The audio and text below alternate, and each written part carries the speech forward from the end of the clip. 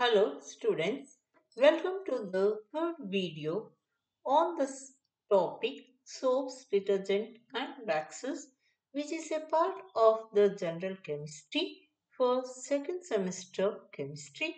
Myself, Dr. Savitha, Department of Chemistry. In the earlier two videos, we have learned the definition of soaps, the type of the soap, and in the second video, we have learned the manufacture of soap by hot process. We have also looked into the advantages, disadvantages, and the limitation of the soap. In the third video, the contents are as follows: the detergents, the types, and with examples. So, the detergents are synthetic soap like substances which are cleansing agents. These detergents, which are also called as Syndent, were first introduced in USA and UK in 1920s, and their development have replaced about 80% of the world demand for soap.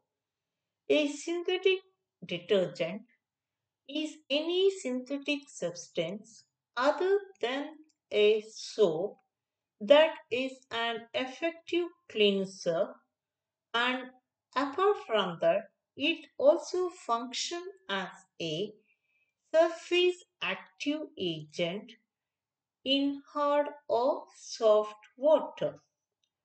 So it is a non-soapy cleansing agent which cleans by the process of lowering the surface tension of an aqueous cleansing mixture. So let us define the detergents.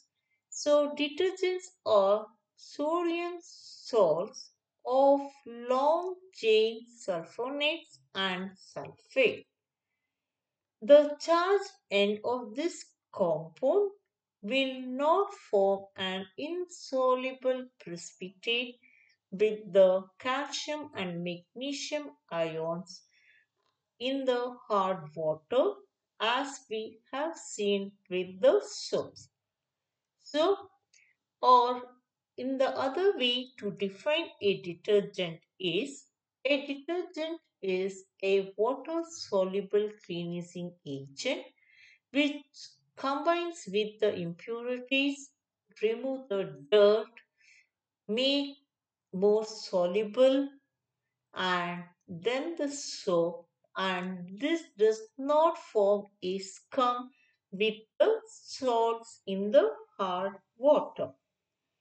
And detergents are surfactants produced from petrochemicals. They lower the surface tension of water, and as a result the wetting process become easier, and they have a better interaction with oil or grease.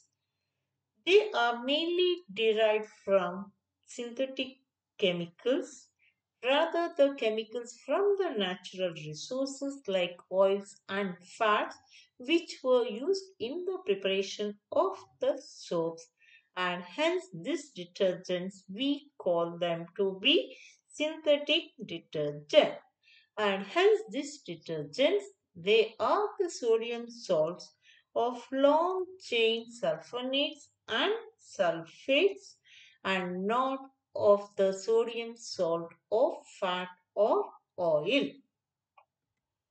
So detergents, the definitions are sodium salt of an alkyl hydrogen sulfate or a sodium salt of an alkyl benzene sulfonate is considered to be as a detergent.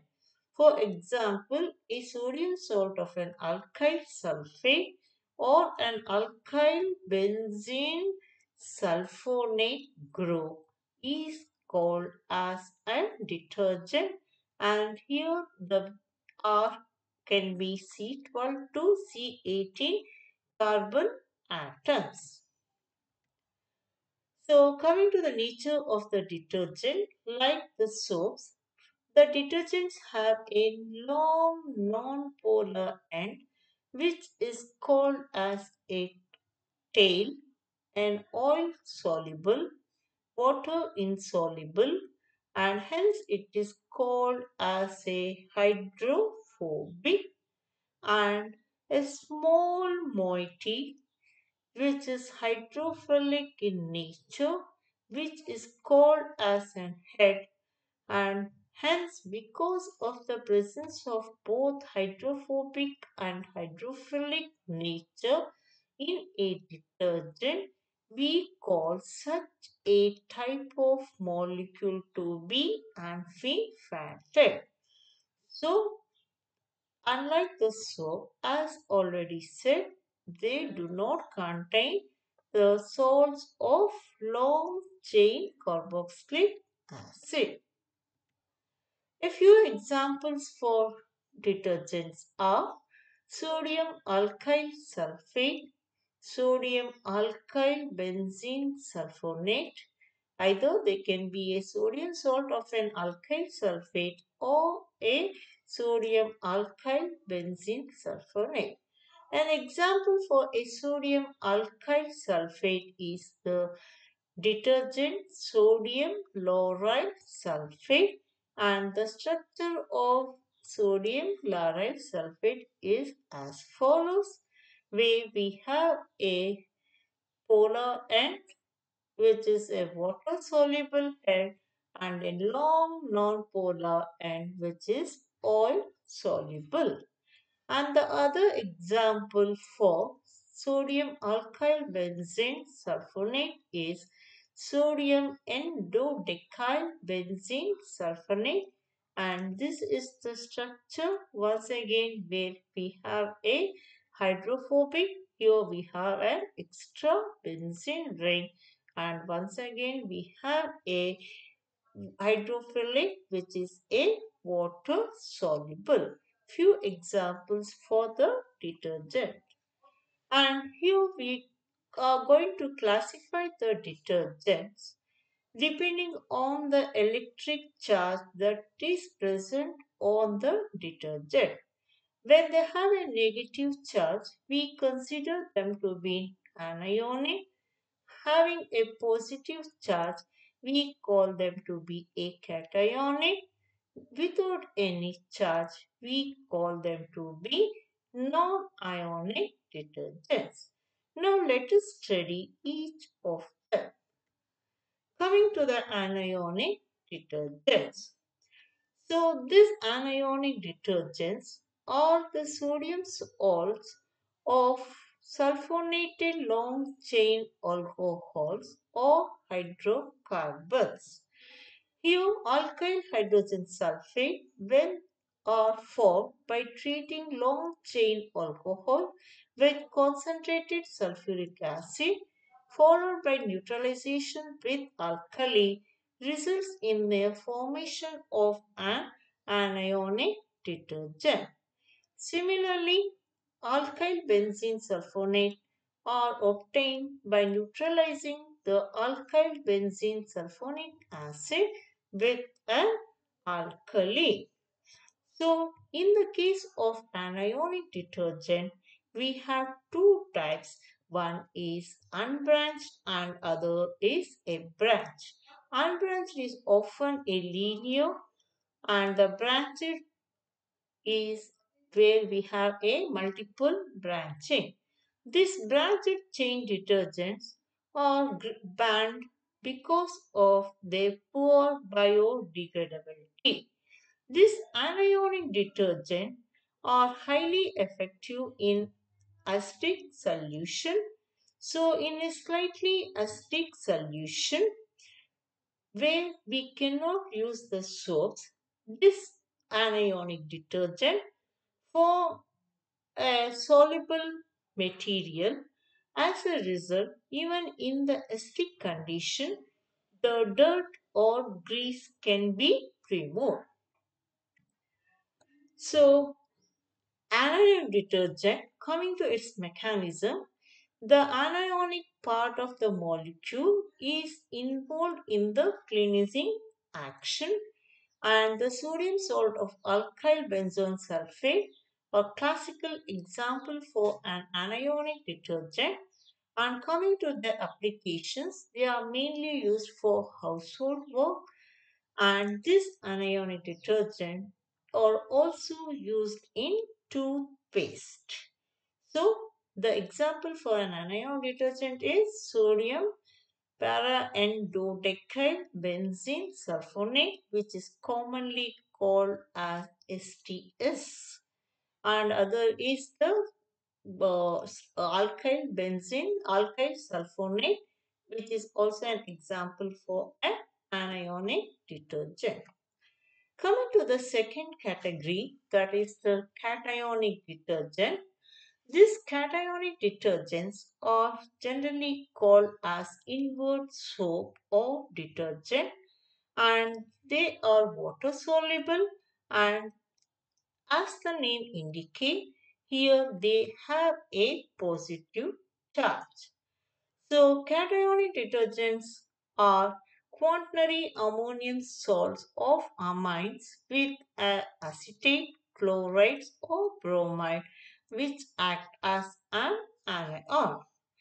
So when we compare with your anionic, cationic detergents are very similar, but instead of a negative charge, they carry a positive charge on the quaternary nitrogen, and that is the polar end. The other long chain is the non-polar end. And cationic will have a positive charge on the nitrogen atom, and hence we consider them to be a cationic detergents. So, the common example for a cationic detergent is cetyl trimethyl ammonium bromide, a popular cationic detergent which is commonly employed in the air conditioner. They are very good cleansing agent, and the special property they possess is the germicidal. That is, they can kill bacterial, and hence these are widely employed or used in hospitals for cleansing action, particularly the surgical instrument, and it also acts as a sterilizing agent. So this cationic detergent, because of the germicidal property, they are highly expensive, and the usage is also limited.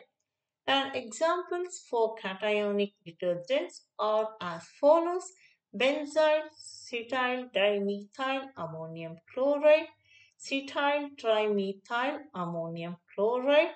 So here we have a benzene ring, here we have a trimethyl with a positive charge on the nitrogen, that is the quaternary, and hence we the examples for the cationic detergents. Coming to the non-ionic detergents, these non-ionic detergents, they are characteristic without any charge on the hydrophilic head group. So when come to the nature, they are the esters of high molecular weight, which is formed between a polyethylene glycol and the stearic acid. So generally a non-ionic detergent will have either a polyethylene glycol or a glycoside. So what is a glycoside? It is a molecule having a sugar moiety as the uncharged hydrophilic head group. So we had a nitrogen group carrying a positive charge in a cationic. Here we have a glycosides with a sugar moiety without any charge, and hence these are called as non-ionic detergents. So non-ionic detergent, as already said, they don't carry any charge. So they also considered as bitter ionic detergents, because of charge is net charge is zero. That is due to presence of equal number of positive and negative, which nullifies, giving no charge on a non-ionic detergent. Example, the best example for a non-ionic detergent is TAPS. It is an abbreviation for a 3,3 chloroamidopropyl dimethyl ammonio 1 propane sulfonate. So the TAPS is a zwitter ionic surfactant which is exclusively used in the laboratory, particularly biological laboratory, where we want to solubilize the macromolecules such as a protein. Apart from the liquid dishwashing detergents are also non-ionic type. And when you look at the mechanism of cleansing action, it is very similar to that of a soap. They remove the oil or grease by characteristic micelle formation, which we are going to discuss in the next video. Coming to the applications of the detergent, so this can be categorized under three headings. One is household cleaning, second is fuel additive, third is the biological reagent. So household cleaning we know very well. These detergents are employed in like dishwashing, washing laundry purpose, etc. The second application is fuel additive. So we keep the carburetors and fuel injector components of auto engines. A auto engine is a stationary single cylinder internal combustion for a four-stroke engine. Small quantity of detergents are added to the fuel and this fuel act as an additive with the detergent. And the next application is the biological reagent. So, for breaking the cells in the biological laboratory, generally detergents are being employed. So, let us learn in detail the action of the detergents. So, as we all know, the hard water contains calcium and magnesium ions. So, when we add the common soap is added to a water, this calcium and magnesium ions react with the soap results in the formation of a scum which can be an insoluble calcium or a magnesium. So this is the scenario whenever a soap is used with a hard water. On the other hand, when a synthetic detergent or the detergents are used, they are superior. The reason because they do not form any scum or insoluble complex, but they are soluble in hard water.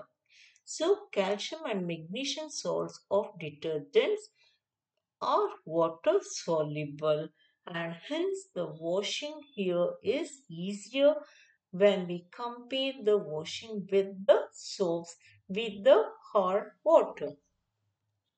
So let us glance the advantages of the detergent. As already explained, synthetic detergent can be used in the hard water without any wastage because they do not form any scum, whereas the soap get wasted in the hard water. And the second advantage is here the synthetic detergent can be used even in the acetic media, whereas the soaps get precipitated in acetic media. The synthetic detergent decreases the surface tension of water to a greater extent and hence they have a stronger cleaning action than the soap. As detergents are derived from petroleum, they save on natural vegetable oils which were employed in the manufacture of soap, and this can be driven for the other better uses like cooking media. And the other advantage or the next advantage is they are cost effective, easy to rinse, they fight the tough stains, do not have harsh chemicals, and it is suitable for different water qualities, soft water, hard water, or any type of the waters. Detergents can be used for washing woolen garments, whereas soaps cannot be used. And detergents which are linear, they are biodegradable and hence they are eco-friendly. However, detergents have also a few disadvantages.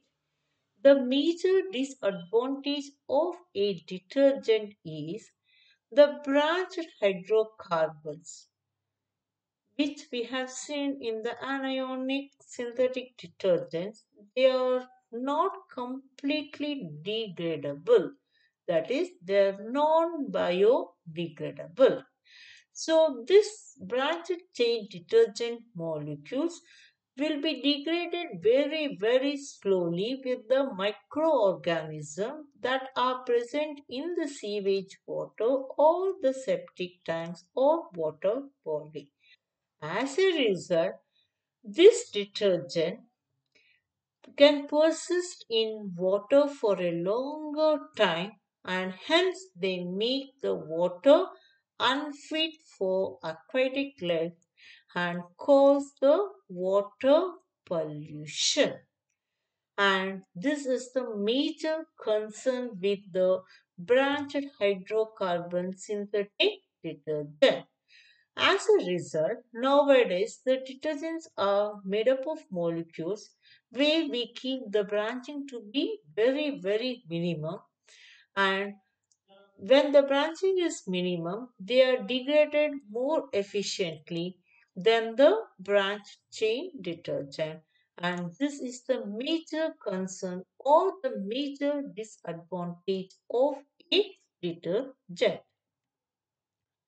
And because of the reasons which are explained, because of the presence of the branched detergent for a longer time, it results in soil and water pollution. That is, they are not eco friendly. And we know whenever we use excessive alkali, which is used in some of the detergent, can damage the fabric, and the same thing is also applied when we take the color. The color of the fabric can run out when we use a cheaper variety because of the presence of excessive alkali. So, when excess alkali is used in the detergent, obviously more amount of water is required to remove the foam. Otherwise, it not only damages the fabric but also can cause the skin damage when we wear it. The last disadvantage of the detergents are costlier than soaps.